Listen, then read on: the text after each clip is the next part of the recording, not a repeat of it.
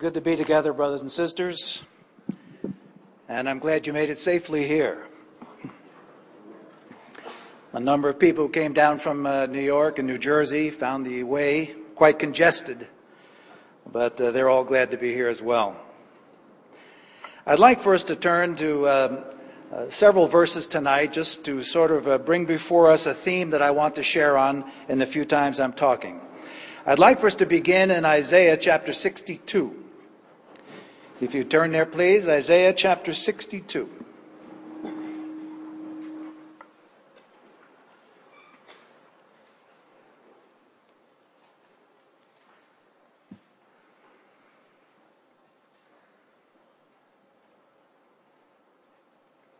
Beginning in verse 1. For Zion's sake I will not keep silent, and for Jerusalem's sake I will not keep quiet, until her righteousness goes forth like brightness, and her salvation like a torch that is burning. The nations will see your righteousness, and all the kings your glory, and you will be called by a new name, which the mouth of the Lord will designate. You will also be a crown of beauty in the hand of the Lord, and a royal diadem in the hand of your God. It will no longer be said of you, forsaken, nor to your land will it any longer be said, desolate. But you will be called, my delight is in her, and your land married. For the Lord delights in you, and to him your land will be married. For as a young man marries a virgin, so your sons will marry you. And as the bridegroom rejoices over the bride, so your God will rejoice over you. On your walls, O Jerusalem, I have appointed watchmen. All day and all night they will never keep silent. You who remind the Lord, take no rest for yourselves, and give him no rest, until he establishes and makes Jerusalem a praise in the earth. Then I'd like for us to just read a few verses in Malachi. Malachi chapter 3.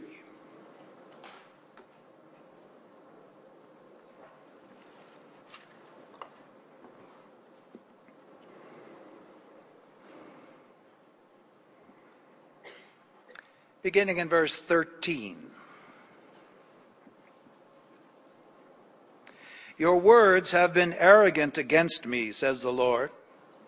Yet you say, what have we spoken against you? You have said, it is vain to serve God. And what profit is that we have kept his charge, and that we have walked in mourning before the Lord of hosts? So now we call the arrogant blessed. Not only are the doers of wickedness built up, but they also test God and escape. Then those who feared the Lord spoke to one another, and the Lord gave attention and heard it. And a book of remembrance was written before him for those who fear the Lord and who esteem his name. And then 2 Timothy chapter 2.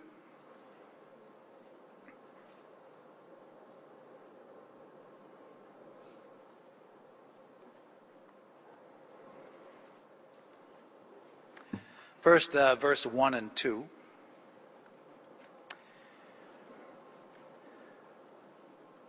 You therefore, my son, be strong in the grace that is in Christ Jesus. And the things which you have heard from me in the presence of many witnesses, entrust these to faithful men who will be able to teach others also. And verse 8, just the first three words, remember Jesus Christ. And then finally, our passage in Philippians chapter 3.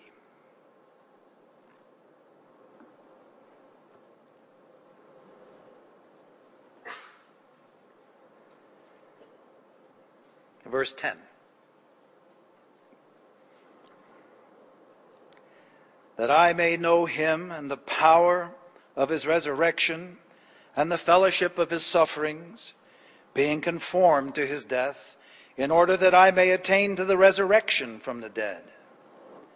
Not that I have already obtained it, or have already become perfect, but I press on, so that I may lay hold of that for which also I was laid hold of by Christ Jesus.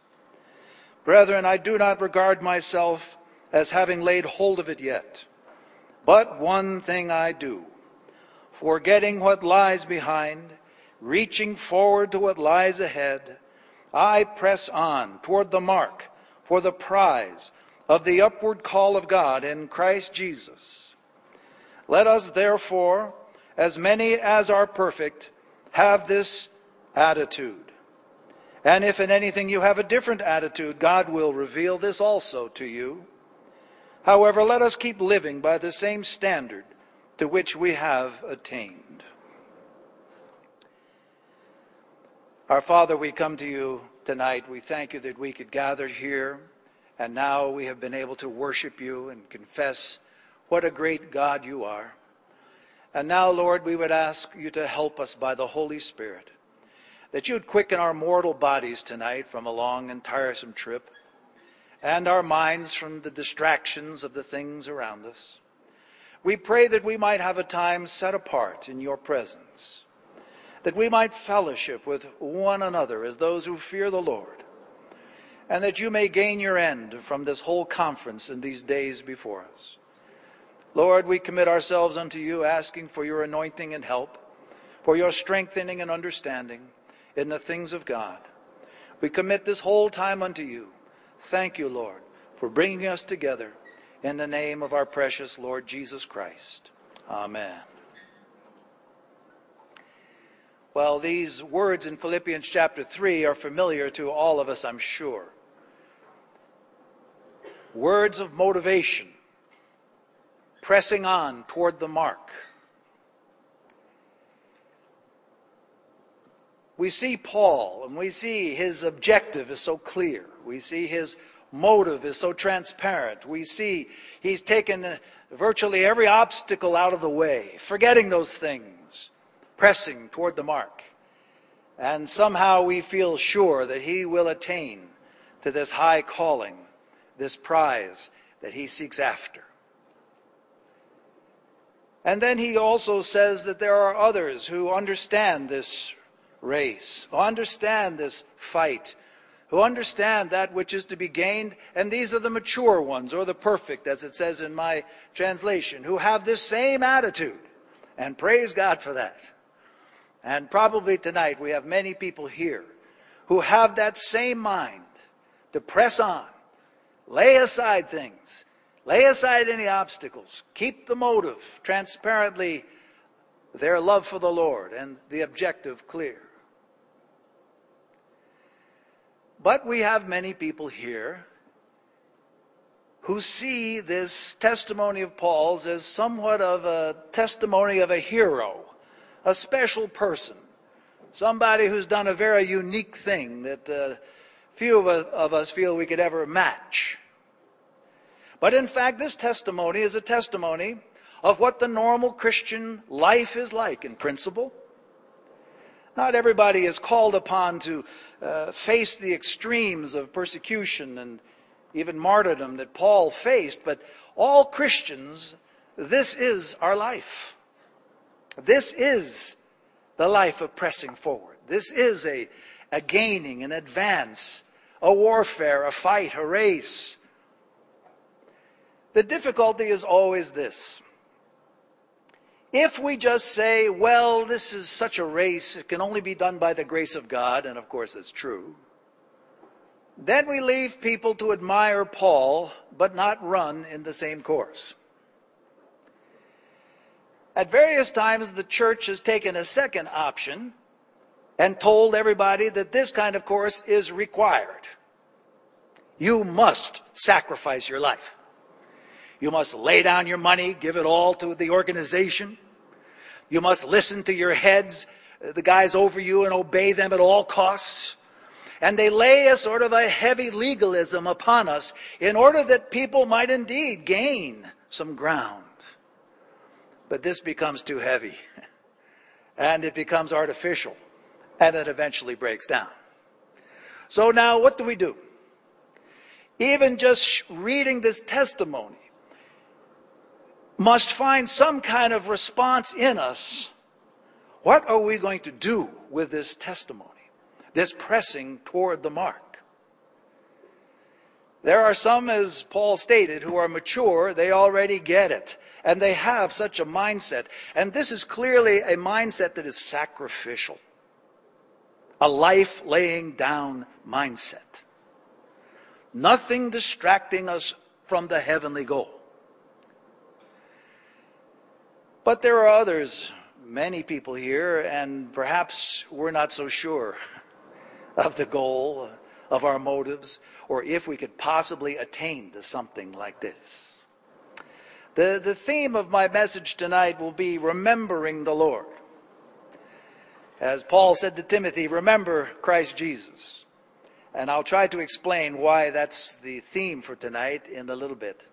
But to put it very simply, you must have come to know the Lord and the power of his resurrection and the fellowship of his suffering to have the proper motivation to press on toward the goal. There's a certain experience, a history that has to be built in our lives. And I'm calling that a memory, a remembering. Because as we'll see in the scriptures, the Lord brings us to this question often by asking, do you remember your first love? Do you remember what it was like when you had the first look at the Lord Jesus? And by doing such recollections, it stirs something within us to go on and be faithful. But now when we gather like this in such kind of an assembly, we have people from many different backgrounds. We have a lot of young people here tonight. Now they don't have much memory. You know, they haven't been around long. Their memory is small. What can they say about their memory of the Lord and his ways? Well, many of them have heard about the Lord but haven't really even met him yet, and they're here tonight.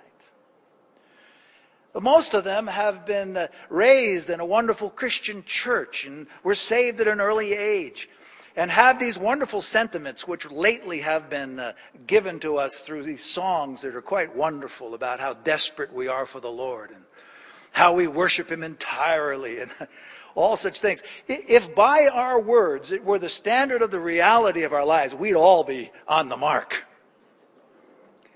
But many young people without much memory, this mark, this goal, isn't quite understood. Church is a given, but not an end. It's something they're in and hopefully enjoying. But they don't know too much about it, and so I have this burden I want to share of some of the remembrances that could spur you on toward the mark. Then, of course, we have a number of people here who we'd call the young working class. You know, they're out of school now. They're working on a job. They've gotten a good education. Sometimes they've gotten a great job. Sometimes, at a very young age, they already have a beautiful house and 2 kids and a dog. And they see the church. I often feel like when I talk to them, you know, I like to poll young people to see what they think about this. You know, when I talk to those young people, like teenagers, who've heard a lot about the Lord, and I say such a thing as, what is this mark and everything? They said, yeah, I don't know. I said to somebody recently, tell us about your experience of church life. And all they knew to do was to talk about their youth group. They don't know too much, see. But now there's this older group now, and they're already in the workplace. And the church isn't a given for them. The church has become their umbrella, as I look at it. Now they understand that like a good insurance policy by travelers, you live under this umbrella.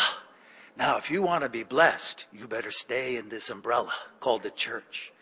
And there you can get rich. And the Lord will bless you. And the Lord will attain things in your life. And so, it's wonderful the treasures that even these young, powerful and successful people are already stacking up. But to talk about this goal and this mark as some kind of a battle leaves them a bit confused. No. This is my umbrella. This is my secret to success. Rather than it being some kind of a mark, you know. Well, then, of course, we got older people like myself. Been around a long time. This is my, I think, 33rd year coming. I've heard a lot of stuff. And for older folks who've been around for a while and been embattled a few times, and even been discouraged, frankly, with attaining to the goal and finding out the goal was rotten, you know, so that men had gotten in there and mussed up the goal because we had the wrong goal, of course. And it gets to the place where the church becomes a sort of a security place, a rock, a shelter, a hiding place. But if this is all we feel regarding the church, we'll hardly be straining toward this mark that Paul sees. If there's anybody who should be discouraged by false apostles and things going wrong and persecution and reversals of fortune, it should be the Apostle Paul. But here he is bound in prison and he's just pressing on. There's just no stopping him. And so the questions I'll be raising in the few times I'm sharing is this whole matter of what do you remember about the Lord? Now, you know, history has a cycle to it that I'm sure you're all aware of. When the Lord does something new, something wonderful, something of even reviving, but more especially something of recovery, this is the way it usually goes. He starts with a group of rough people. Not many wise, not many noble, not many rich. But they lay hold of some magnificent obsession, a vision of the Lord Jesus, and the vision of what he wants to accomplish, and a desire for a testimony. And these people who have nothing anyway, I guess you could say, lay it all down and pursue the Lord just in the echo of this testimony of the Apostle Paul.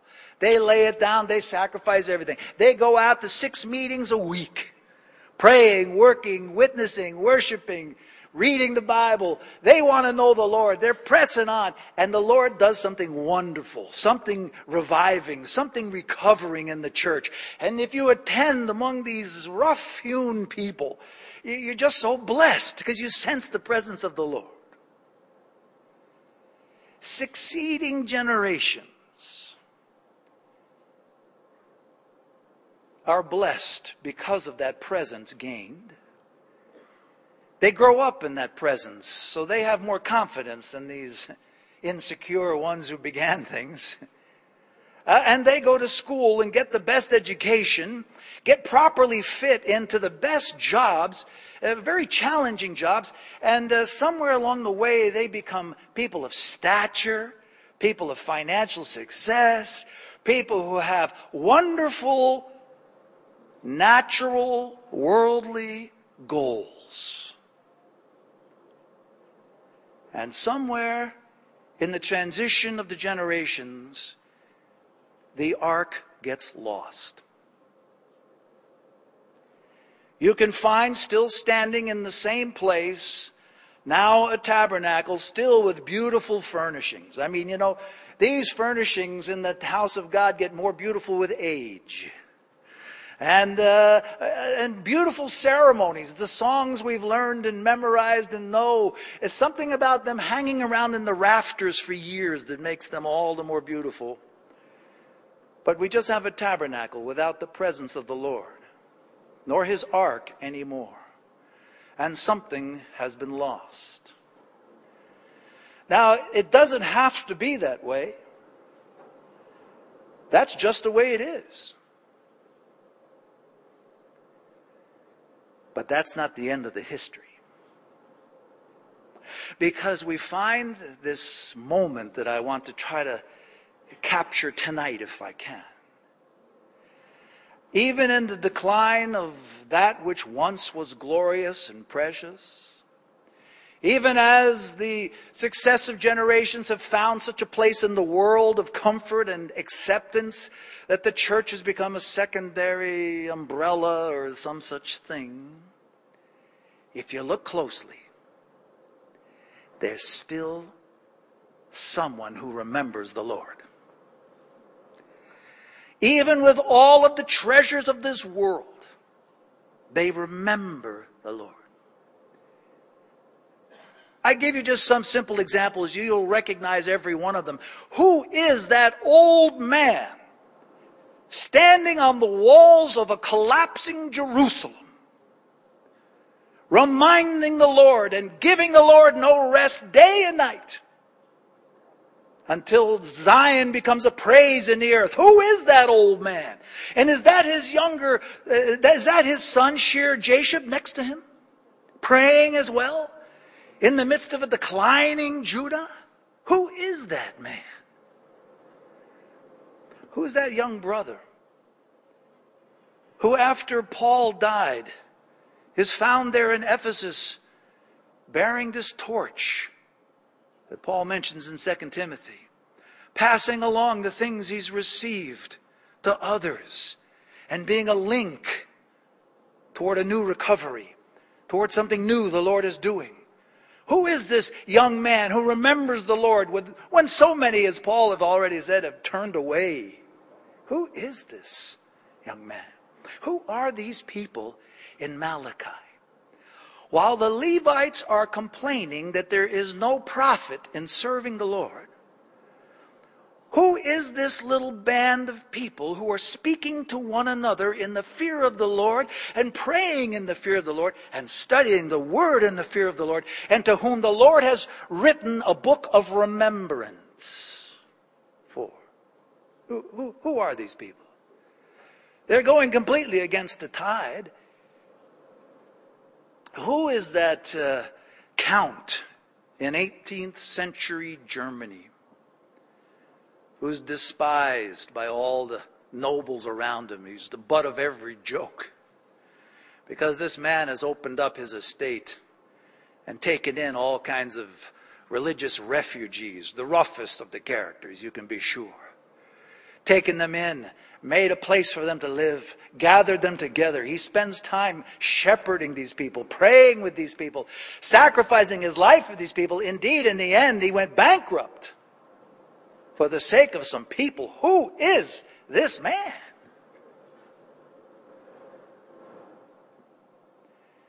Who's that sister that we just sang a song? That sister there with pretty much on her own, not under missionary support, out on some island around Fuchao, praying for 10, 15, 20 years, praying, crying out on that wall, remembering, reminding the Lord. Who are these people? These are the people that the Bible calls those who remembered the Lord. The implication is that either in good times or routine times we tend to forget the Lord. Now, I've just finished studying the book of Isaiah for quite a bit, and one thing I've discovered in the book of Isaiah is this: don't ever say that the people of Judah forgot the Lord. They kept their ceremonies going. They had all the right words. They had all the right things. They were very religious people, a very devoted people all the time. But the Lord says, you're doing all that stuff, but it's lip service. Where's your heart? And within Christianity today, we got a lot of people with a lot of great worship lip service. But what's really going on, and who's pressing toward the mark? Or, very simply put, who remembers the Lord?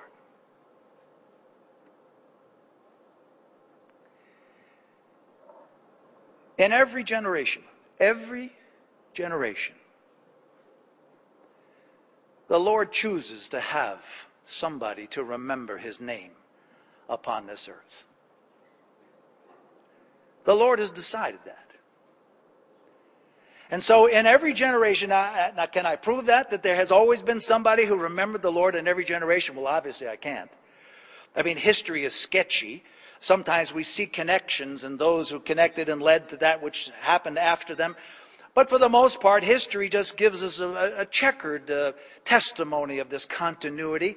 But even though we can't prove it, the Word of God reveals a God whose name is so worthy that in every generation there will be somebody upon this earth who remembers him, who places him first at total sacrifice.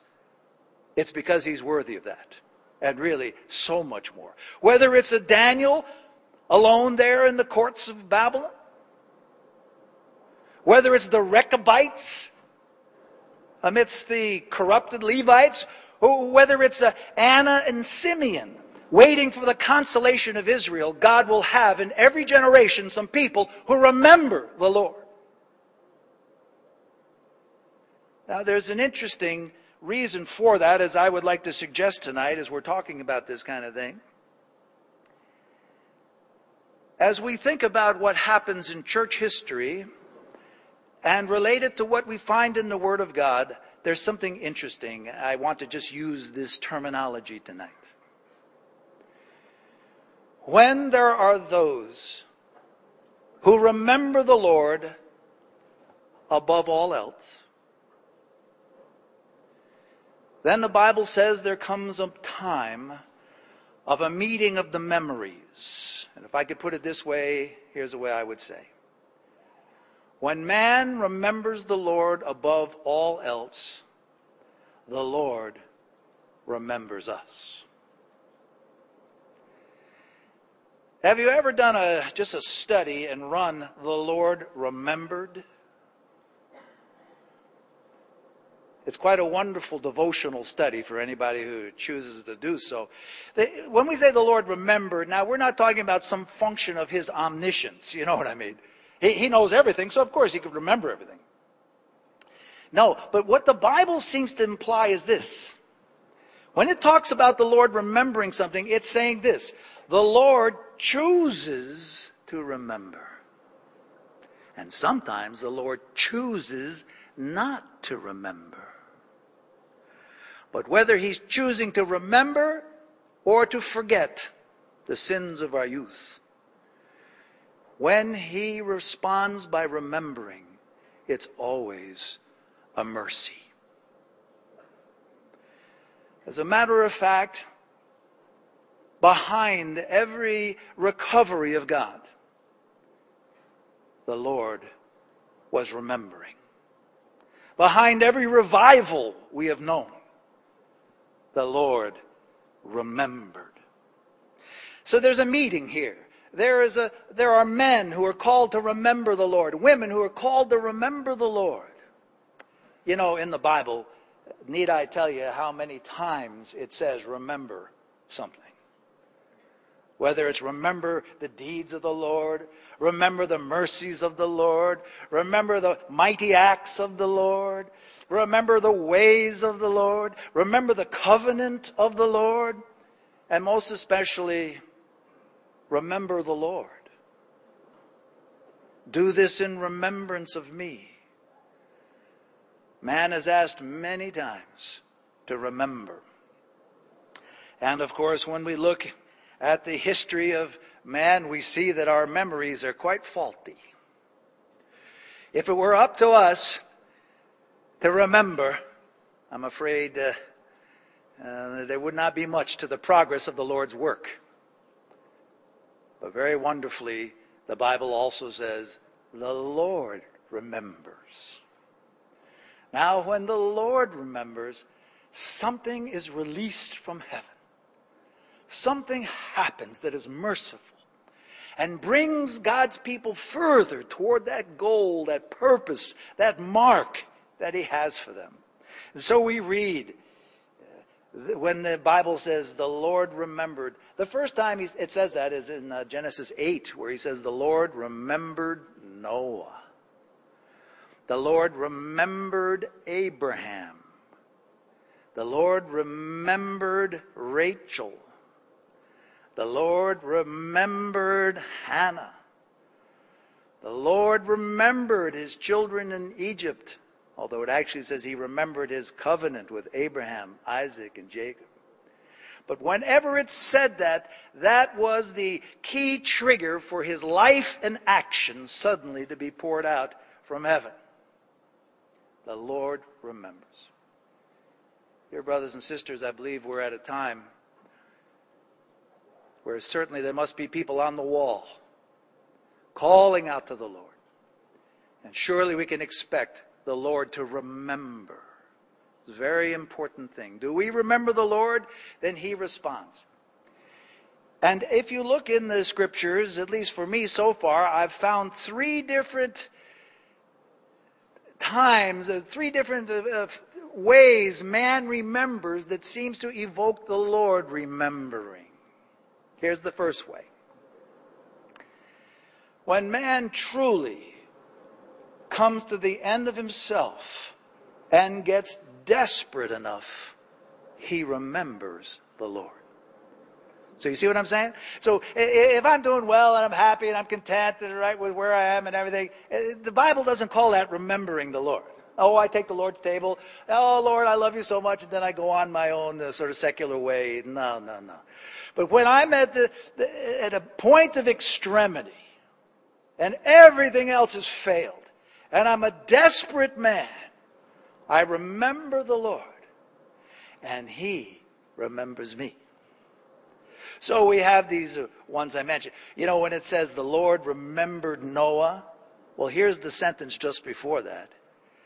And Noah was shut up in the ark for 150 days. Now, do you see the extremity there? And then it says, and the Lord remembered Noah.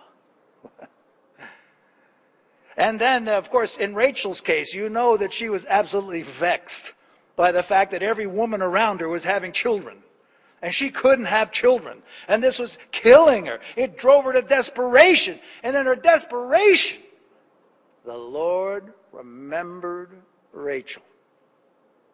And the same is true for Hannah. Of course, you know that.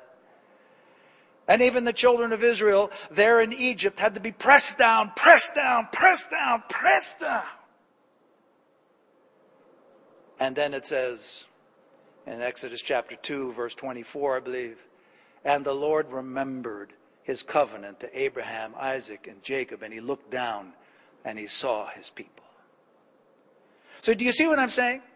I mean, if we want to talk literally regarding memory, the Lord remembers everything that's ever happened and ever will happen. I mean, we're not talking about that.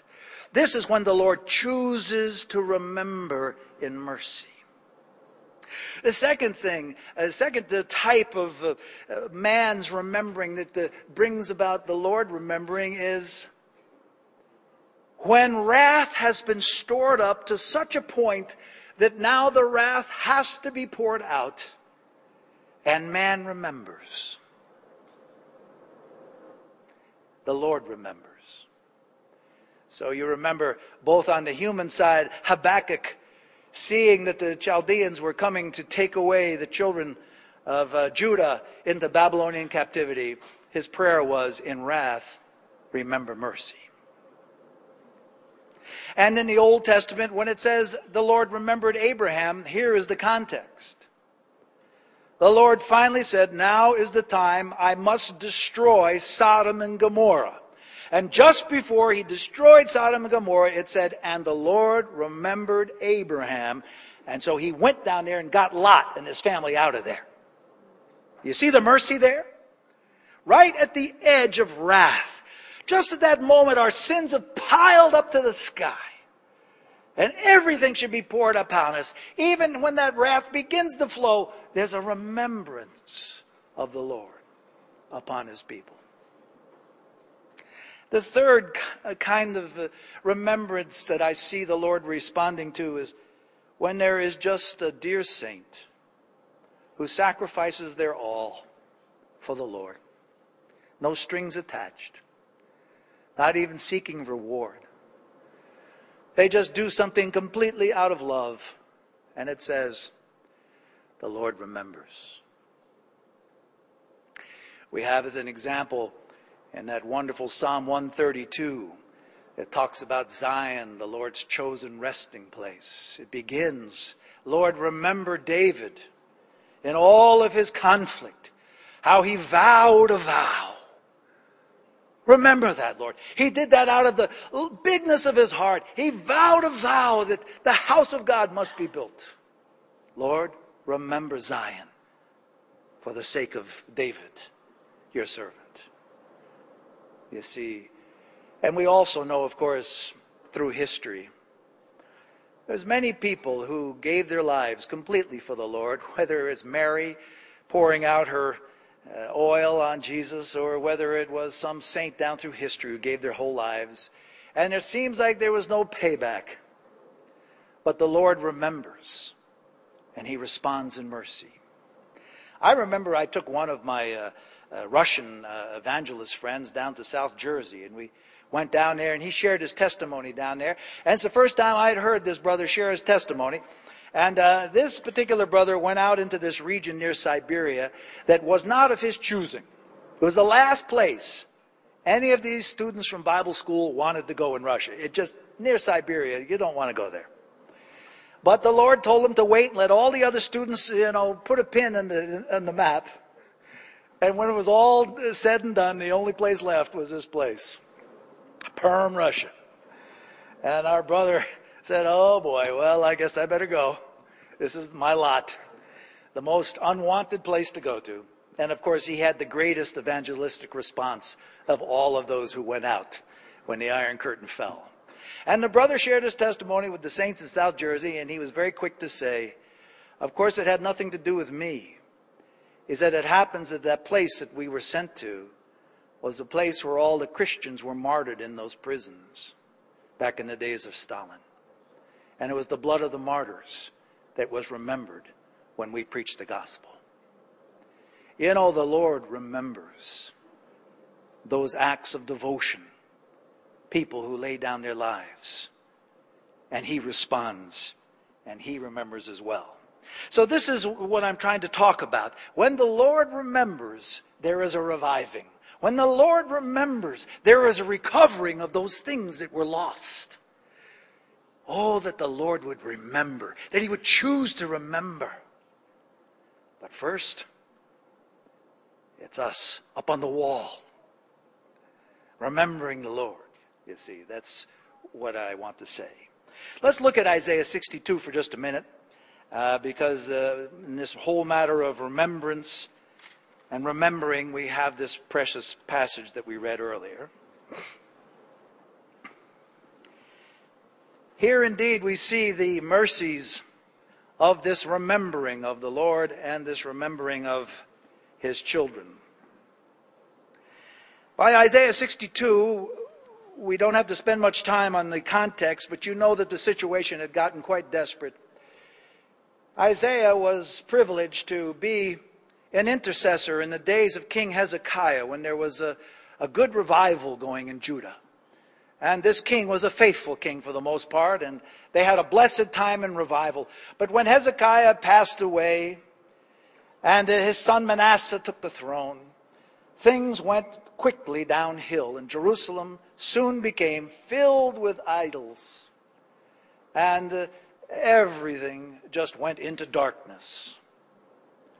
In the midst of this situation, it's therefore strange that suddenly there is this intercession for Zion. Where does it come from? But when we read this chapter 62, we see this heart for Zion suddenly calling forth. So picture this. Now, Isaiah already knows that Jerusalem is going to have to be destroyed and Judah go into captivity. But now they're praying for Zion.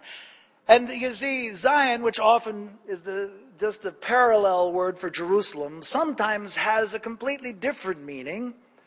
That is to say, Zion also speaks of God's purpose, a dwelling place of God and man in glory. That's the Zion that's in God's heart. And so even as Jerusalem is tottering and soon enough will be destroyed, they're praying about this reality, this testimony of Zion. And here we find an interesting thing. First of all, in verse 1, who is interceding here? There's been much debate among different Bible teachers and scholars. For Zion's sake I will not keep silent.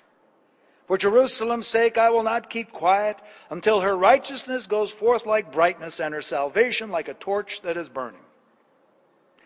Now, some people say this is Isaiah himself. Some people say, well, it's God. But I think if you'll study the context, and we won't do that tonight, if you'll just take my word for it for a minute, as in one sense, it is the Lord. It's the Messiah himself. You know, the Messiah will come and lay down his life. He'll be bruised for our iniquities. This wonderful suffering servant will come. But he's also the Messiah who yearns for this Zion, this dwelling in Zion with he is the king and his children together, and wonderful glory and the beauty of Zion and all of her beauty of holiness and all of her singing and all of her righteousness. The Messiah longs for that.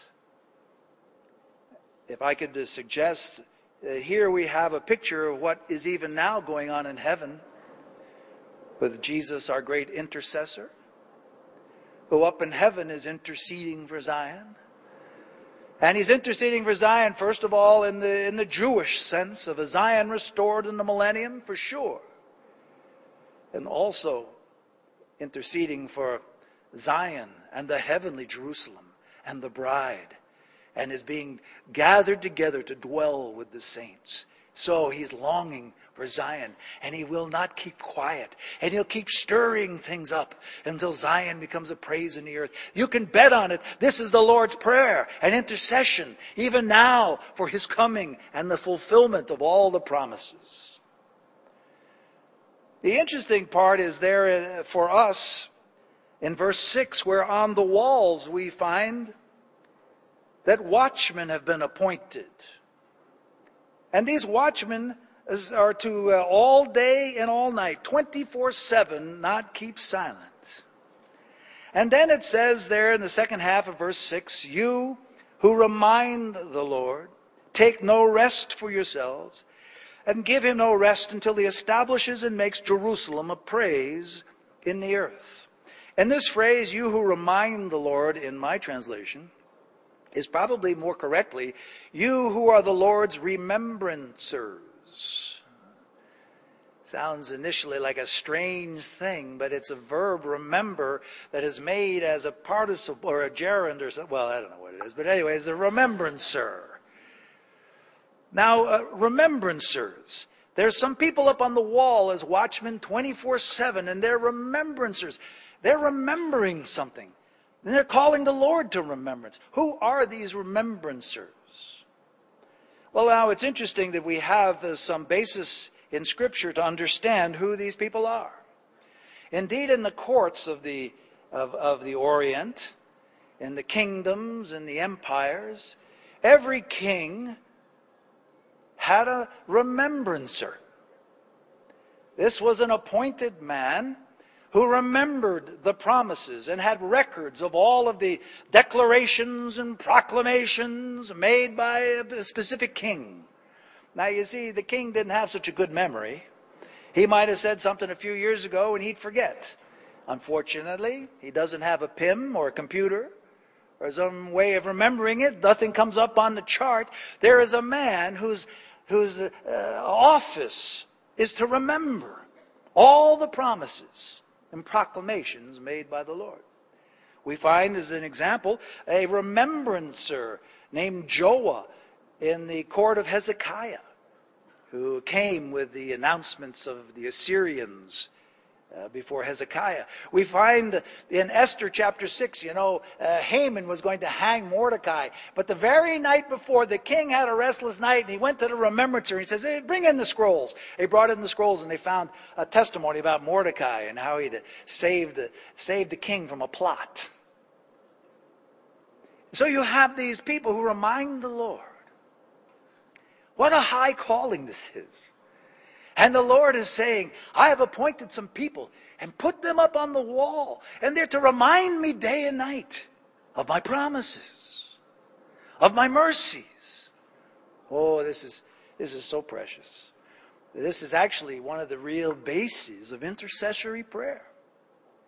We know that Isaiah was given to intercession as a watchman on the wall, but we see that a true intercessor was able to come before the Lord and remind the Lord of his mercies, remind him night and day. And you know something? I think the Lord's the only one I know who loves to be reminded all the time. I grow weary when my wife reminds me of things I need to remember. She reminded me of some things which I directly forgot when I came down here today, and we had to go to Walmart and buy some stuff.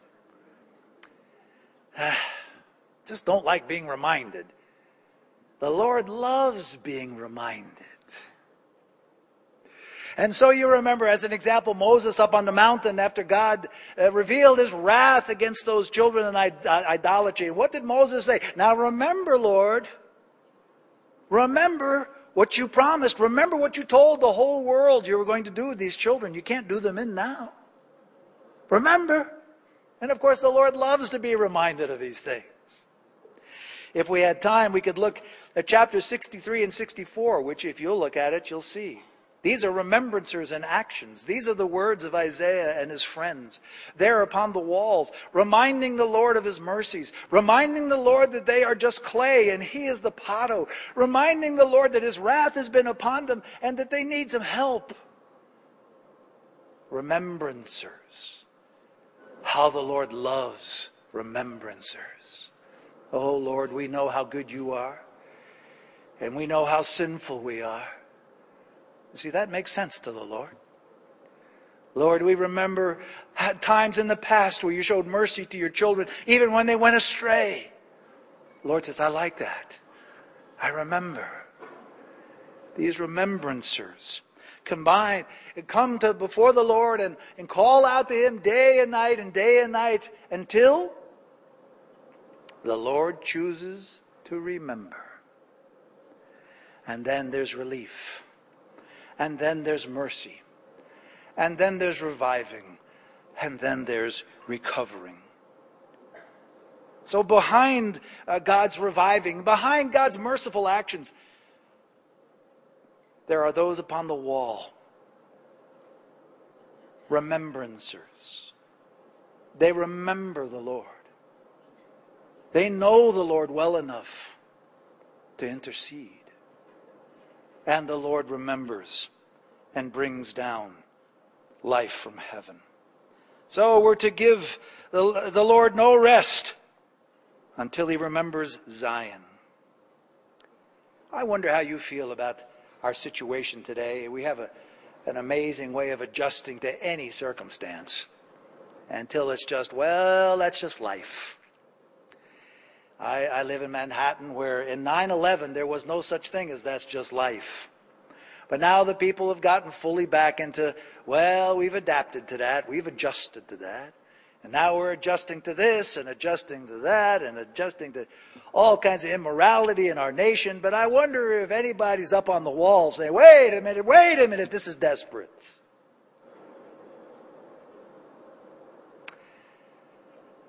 My math is not the best, but I would say that in the matters of reviving and recovery, it's about time for another open heaven. The Lord revives and recovers his children, and it seems he does something at least in every generation. We know in the 1930s there was a great reviving, a great recovering, a whole new level of understanding regarding the centrality of Christ and the reality of the local church. And then 40 years later, we came into the 70s, and God gave us a great reviving again with a charismatic outpouring that just absolutely set free so many people who were bound up in a church experience. But by the power of the Spirit, people were set free. And all these dimensions of worship and things that have been added to us. What a wonderful recovering. What a wonderful reviving among the people of God. And in that reviving came some recovery, you see. In times of reviving, there comes recovery. Our brother Watchman Nee in China It was actually a great revival that was stirring the east coast of China, where these revivalists were going up and down the coast and preaching, both men and women. And people were being saved, and there was great reviving going on. But then there were these brothers who stood up and said, the Lord wants to recover his church as well as revive people and bring them to salvation. So recovery comes within the context of reviving. Well, I reckon it's been about 40 years. And I'm desperate. I see decline. I don't even know how to express it because, one of my privileges over the years was to teach the young people very much. And I saw many young people really love the Lord, band themselves together, seek and pursue the Lord. And now I look around. I'm trying to find them. I don't find them. Where have they gone? Surely there's some up on the wall. They're not satisfied just with an umbrella church, just with church as a given, church as a little rock of protection and shelter. Surely, you see, this matter of remembering, as we'll see in the days to come, hopefully, it's not a matter of age at all. It's a matter of remembering the reality of the Lord. In the times that remain, I'm going to share on 3 questions I'll just present to you now. Already mentioned them. Because to me, they're actually key to pressing on toward the mark. We want to know what motivates people in the end to press on toward the mark. And of course, it's being apprehended by a person, even the Lord, and pursuing after him. But I want to just break it down in a simpler way. I hope it helps the young people so that they don't feel like, well, I don't have enough memory yet. I can't be the Lord's remembrancer. Oh, yes, you can. But here's the 3 questions that I want to sort of pose as we end here tonight. It's this. Do you remember your first gaze upon the Lord of glory? That absolutely spoils your life. If you can remember that, and the Lord can cause you to remember, you may find yourself pressing toward the mark. I'll talk about that next time. Do you remember that? Gazing on the Lord of glory? Of course, we know right away that that's one of Paul's primary things he always talks about. He never got over it. That view of the Lord of glory, it's gotten him pursuing now all of these years. And still is his motive to lay hold of that for which he was laid hold of. That's the first question. Do you remember that in your experience? I suppose there's some people here tonight who know the Lord, but I don't mean that. I said, do you remember that first gaze upon the Lord of glory? And the second question, also regarding the Lord, is, do you remember your first love? You know how in Revelation chapter 2 to the church of Ephesus, when the Lord says, you have left your first love, but then he says, now you have to remember from where you have fallen. Well, if you've never had first love, you don't know where you've fallen. You don't know because you never knew where you were. But have you ever known that first love with the Lord? Then you can remember how far you've fallen. So the important question is, do you remember ever having that kind of first love? Well, we'll have to explain that a little bit. But that's also a great source of motivation as we press on toward the mark. And finally, I cast the third general question this way. Do you remember that first experience of corporate life under an open heaven? Do you remember that? Have you ever been there? And in this, I don't know how many of us have been there. And that could be defined variously for different individuals. But do you remember that first life? That first impulse, that book of Acts, post-Pentecost life in the assembly? Have you ever touched that? Oh, if you've touched that, I've got to believe it spoiled you for everything that's just make do. For most of us, sometimes quit fighting and just go to something that just is okay. And it becomes a matter of bitterness and disappointment, a matter of existence and not life. Oh, do you remember the first life? These are the things we would ask the Lord to do to press us on toward the mark. May the Lord help us, unless we're desperate people. And that doesn't necessarily mean financially desperate. It means spiritually. We see the score.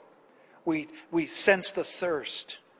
We know that above all else, there is something that's missing. And we ask the Lord, and we remind the Lord, until He chooses to remember once again. Let's pray.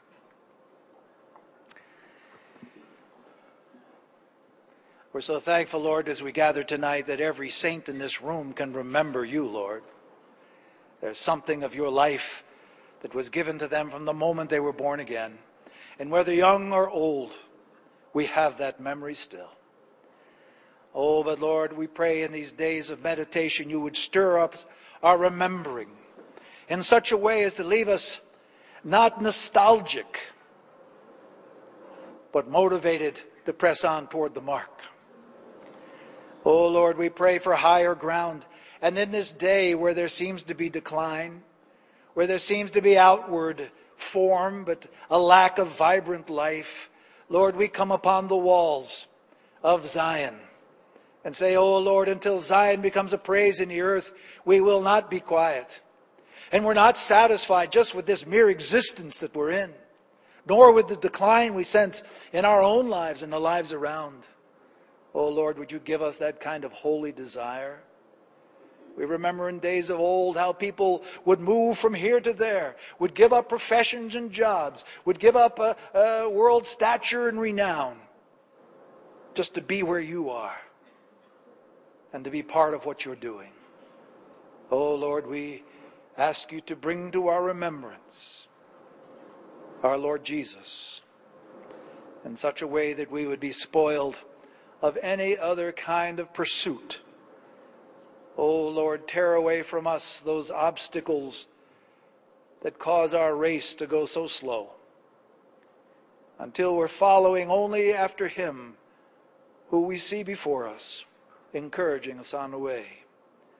We thank you for our brothers, Stephen and Lance, as they share, and for myself as well. We pray, Lord, through these days, we could come away pursuing you with all our heart, mind, soul, and strength, for no earthly reward, but because we remember the Lord, and by His mercy, He chooses to remember us.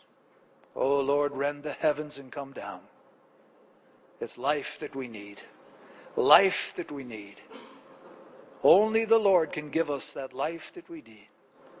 We come to you, our only source, and ask for your help. In Jesus' name, amen.